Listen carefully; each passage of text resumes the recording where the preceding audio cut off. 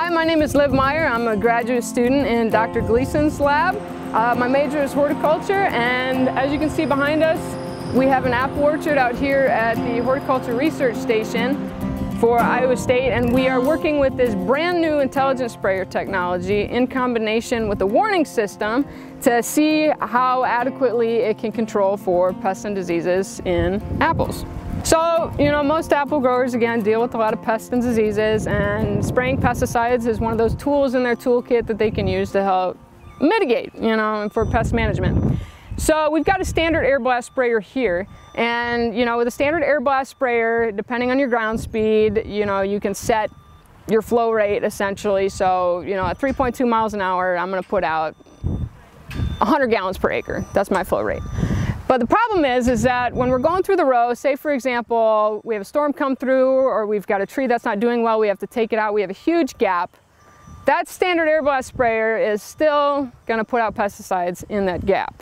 So out in Wooster, Ohio, Dr. Heping Zhu and his team actually came up with this intelligent sprayer technology that can basically see what it sprays.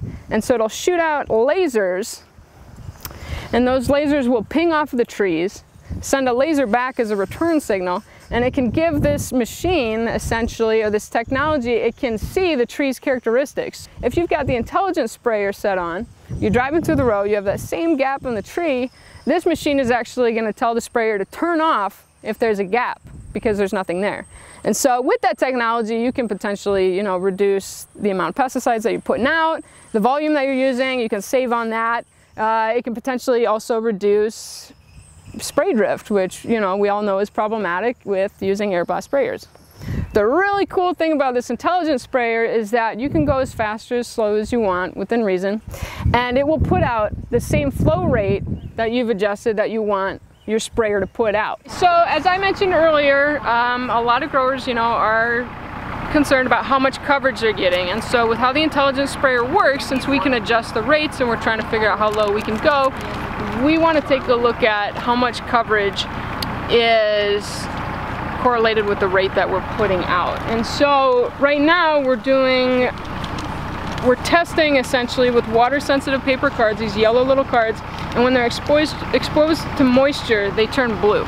And so for this trial, I ran the intelligent sprayer through on a high flow rate, and this is essentially what we've got with the high flow rate. And so we'll take this card back to the lab, we'll scan it into the computer, and the USDA has this free program essentially that we can analyze the card to try to get the percentage of coverage that we got. And so we can use that data as well as the data at the end of the year that we collect. So we take all the apples, we look at them, we determine if there's any disease or insect damage, and then we can look at that as well, paired up with the coverage, and we can see, okay, was this coverage adequate, was it not?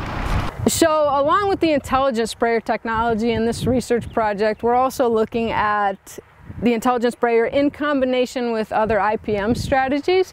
And so we're also incorporating warning systems which use weather data to help be able to predict when you'll start to see diseases and you need to start controlling for them, as opposed to just kind of spraying on a calendar-based system that a lot of people do, which depending on the season could be like every 10 to 14 days. But with this weather data, for example, we can see this year it's particularly dry, same as last year, so we might not see as much as many fungal diseases out there, so we may not have to spray that much.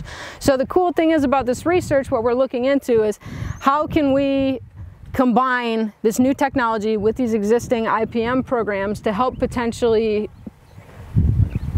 reduce the amount of spray volume that we put out with the intelligent sprayer, as well as the number of trips that we take in an orchard. And this can be costs and labor, there can be benefits for this for growers, cost and labor saving, better for the environment, less hazardous, for workers on the farm, occupationally. So it's cool stuff.